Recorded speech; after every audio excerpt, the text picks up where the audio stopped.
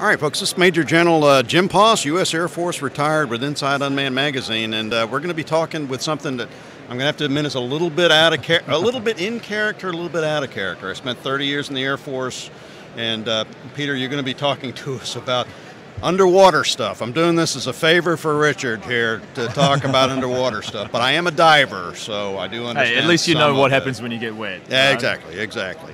All right, so Peter, you're up here from down under. That's right. Why did you come all this way to the States? What's your major product? Yeah, so what we're showing at the show today is a product called Hydrus, which is an underwater drone. Get out of town. It's a drone show here. Okay. Not everything is aerial. We want to try and change some of those perceptions. Traditionally, robotics in the underwater space, really big, expensive, high maintenance costs, highly trained crew that need to operate these things. And we thought, well, we've seen this revolution with drones happen in the last 10 or 15 years. Aerial drones years ago were also very difficult, expensive, complicated. And now, who's using drones and quadcopters? Nearly anyone can use them, right? And it's really changed the market and changed the sort of user base of people who have access to that kind of data that these systems provide. And so we saw that opportunity and we thought, we need to do this underwater as well. Okay, don't get me started on that. I mean, yeah, the problem I've run into, so I'm a big diver, big fisherman, and all that stuff, is all of the attention in autonomous systems and uncrewed system. I can't believe I'm saying this, goes to the air. Come on. And there's so many problems that we've got, both on the consumer side and the commercial side, working in the ocean, both on the surface and below water, and we really don't get a lot of attention. So tell me more about your drone. What is this? Tethered, untethered, autonomous? So it's fully autonomous, untethered system. Get out of town. Yeah, okay. And I mean, it only weighs a couple of pounds, right? Wow. You can put it in a backpack. You can take it on a commercial flight as check-in. It's not dangerous goods.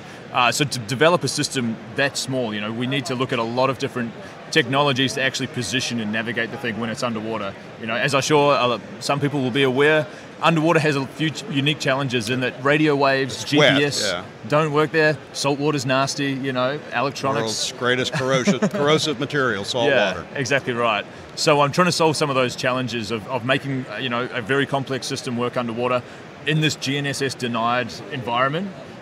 Presents some unique challenges that we've put a lot of time into overcoming. So I guess if we want to get into it, some of the core systems on there, we start with an inertial navigation system. Okay, no, we got to back up a little bit here, and I'm going to ask you my questions now. So if I'm in the Gulf of Mexico, and I've got a dive boat, and I do this all the time, I'm coming up to an oil rig, and I want to find out if there's any game fish there to go spear fishing. Absolutely. Would your product be useful to me? 100%, yes. So I could just pull up to the oil rig, plunk your product in the water. You quickly plan a mission of where you want it to go, what you want it to do on a laptop or an iPad. Throw the thing over the side. I mean, I'm from New Zealand, right? I'm a Kiwi, so I tend to go for like a rugby pass when it goes over the side. But you could, I guess, some kind of football throw for you guys. Okay, I'm now really interested, and I will listen to you greater. So how do you navigate underwater? Yeah, how do we navigate underwater? So we use something called USBL positioning, which is like underwater. I know you speak English but you're going to have to speak it better. USBL positioning, all right. So, this is like underwater GPS, right? So instead of using radio waves, we're using sound waves, acoustics to position, okay? It's sonar-based positioning, and that gives you your absolute coordinate system, right? How does that work? Latitudes and longitudes. This is how you get that underwater. So we have a system that goes over the side of the boat. It sends out an acoustic ping. The robot hears it and sends a position back.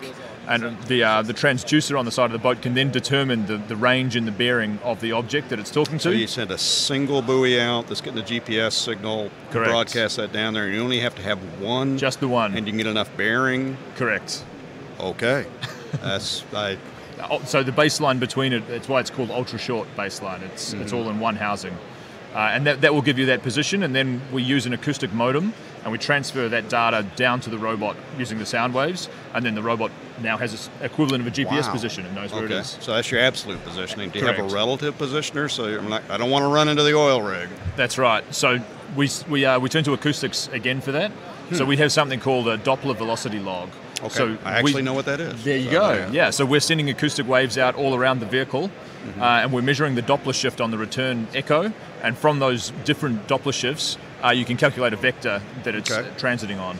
Okay, so it's not a vision-based system, which has its challenges in the underwater environment. Exactly. You've got lighting, you've got a lot of turbidity and particle matter in the water, and that can make it difficult to use that purely as a system you would rely on. So we also have a camera on board that we can use to help position and navigate ourselves. But you kind of need multiple systems here. Okay. Redundancy, as I'm sure you know, is one of the keys to making sure your robots are going to work.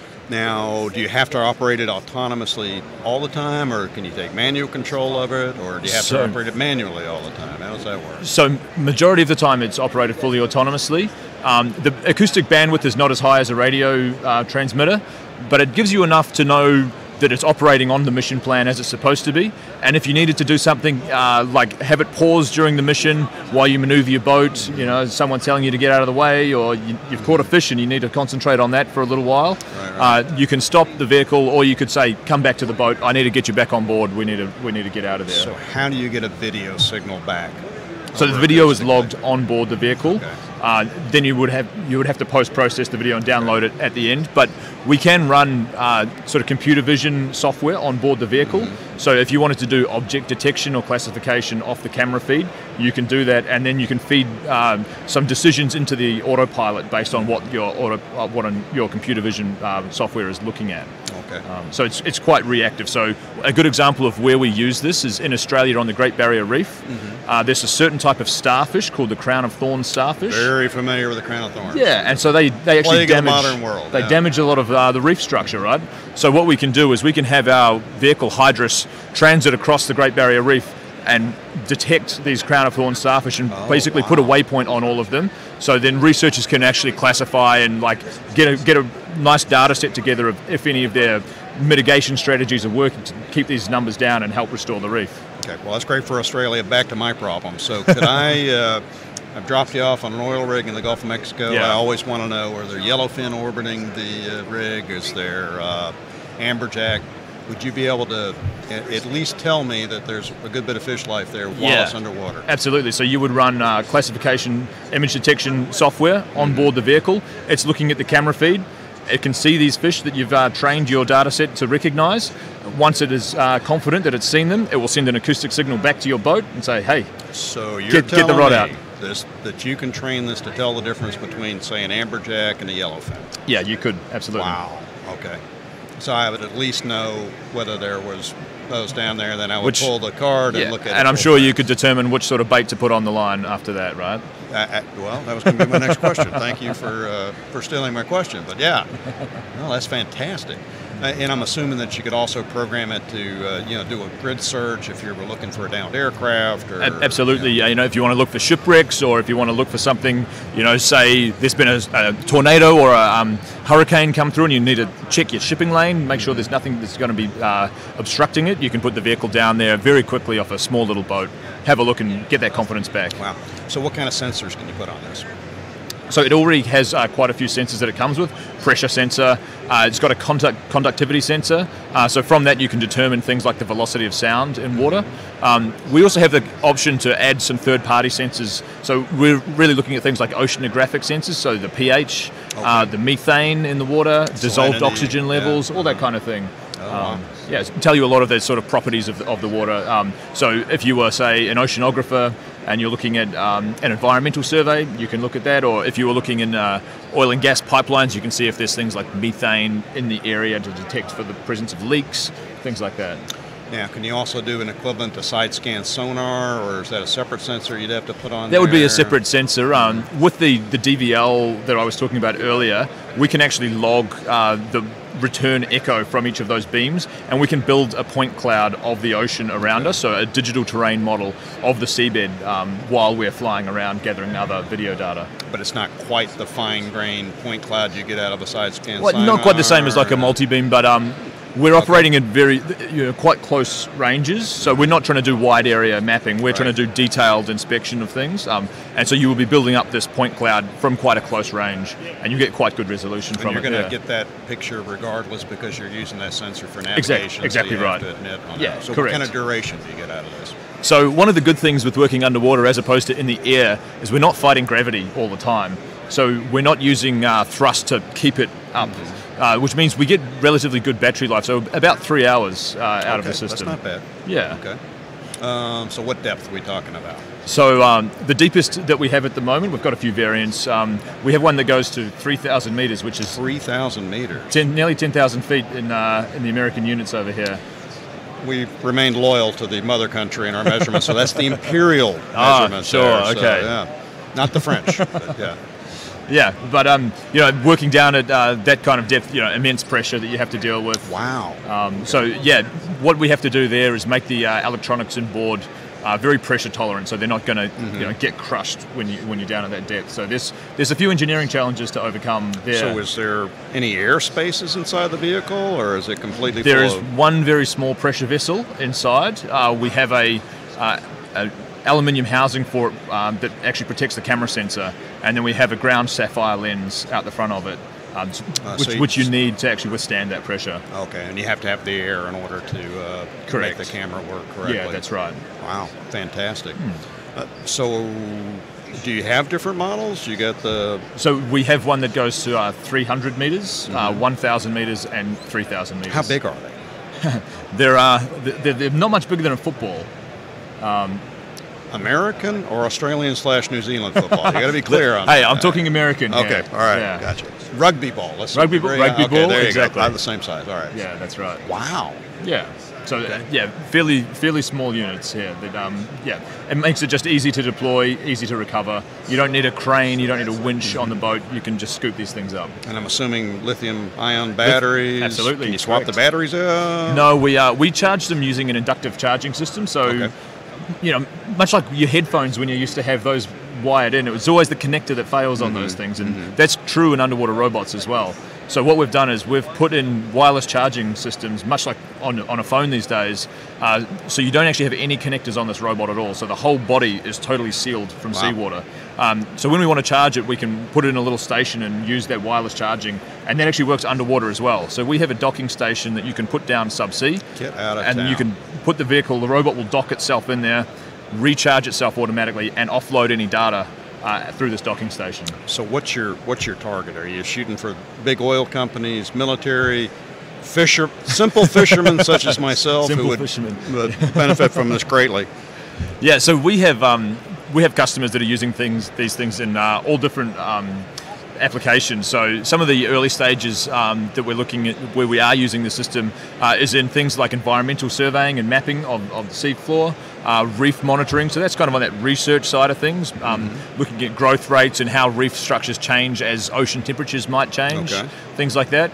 In the commercial space, we're looking at things like offshore wind farms. What do you know? Like, they build these wind farms in areas where the wind blows a lot. It's a really dynamic environment, right? So what you need to do is inspect around the base of the wind farms on a really regular basis. You do. Checking for scour, making sure the anodes are doing what they're supposed to be doing, making sure the cables are all connected properly. And when you're building a wind farm on the scale of thousands of these turbines, which we will be doing, which even in the States. 100%, yeah.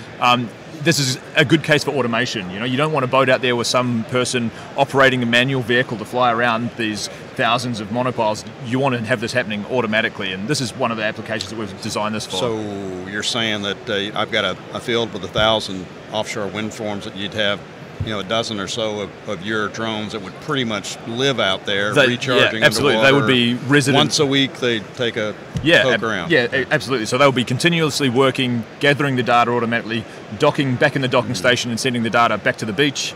And then if you needed to do something ad hoc on the fly in the office, you can send the mission plan out to that individual robot, and it can go and specifically look at one thing that you needed to check. How do you handle marine growth? We have a few tricks up our sleeve to handle marine growth. Really? Yeah, that's right. Yeah, so we have the docking station that sort of has some chemical properties that mean not much will grow on it, while still having an environmentally friendly aspect to it. It's not chemical that's going to cause leaching. It's some other little tricks we've got. Fascinating. So what is your business model? Are you out selling underwater drones to people and you got to figure out how to do it, or are you providing it as a service? We sell them as a product. So we sell them to multiple different organizations, some of them being rental companies, some of them being end users themselves. And then we have a training and support structure to actually get the users up and running with these systems. So you have every chance of success. Having used a lot of underwater robots myself, you know, the biggest challenge, you have your autonomous system, you're putting it over the side of the boat, it has to come back. You know, so always a good thing. We have a system in place to train the users who are purchasing these things, to get that confidence up and know how to use these things. How do you recover the system? I mean, so because it has such a high-end navigation system on board, it can come back to a set waypoint. And then you can navigate your boat there. So you can either say, come back to me, to the boat, or come to this specific waypoint, and it will go there and hold for you. And that can be done. It's got a marker it can deploy, right? It has some very bright lights on board that you can see. It's got a GPS on board, so when it hits the surface, it gets a GPS fix and drive back. You can also broadcast your GPS. Okay, exactly. I'll buy that. That's good. So are you planning on having a real consumer model of this? So we're planning on mass producing these things. So we're in the process of building a factory at the moment to build these things by the thousand, right? So one of the beauties of building every single subcomponent on board in-house and having that IP is we can have that, you know, these gains from vertical integration and manufacturing, which means we can really drive the price point of this down. Open up the market to a lot of other people. What are we roughly talking when you're full scale for your consumer model? Yeah. So I mean, look, it's still coming in at about 50K US for one of these products, but as soon as you start looking at things like the operating cost of hiring boats and that sort of thing, you know, if you can hire a smaller boat where you don't need a crane to deploy your robot, all of a sudden this thing's paying for itself in days. Well, I mean, yeah, I mean, I'm sure there'd be a great rental market. I would love, if I was on the Great Barrier Reef, I would rent one of your things just to follow me around. And, absolutely. You know, give me great stuff. Ideally, tell me where the crown of thorns are, too. Exactly. Well, great stuff. Well, is there anything else that we haven't discussed that you'd like to talk to us about? I think we covered the waterfront. I think we've covered most of the waterfront here. I think you know, this is the point that I'd like to finish on is really just you know, it's a bit of a step change in what's happening in underwater robotics. You know, this is kind of finally this confluence of multiple different technologies coming together: battery technology, onboard AI, along with these navigation systems, all coming together to actually produce something that, you know, can bring the drone revolution that we've seen underwater. Okay, and I'm assuming you guys are also working on an air variant, so I don't have to go out to every flock of birds to see if there's fish underneath there, or no? We have some very interesting drone fleet control software that can definitely assist. Okay, that doesn't corrode and fall apart after. Exactly. Okay, all right. Well, that's great stuff. Well, Peter, it's great meeting you. Thank you very much. Best of luck to you. Cheers.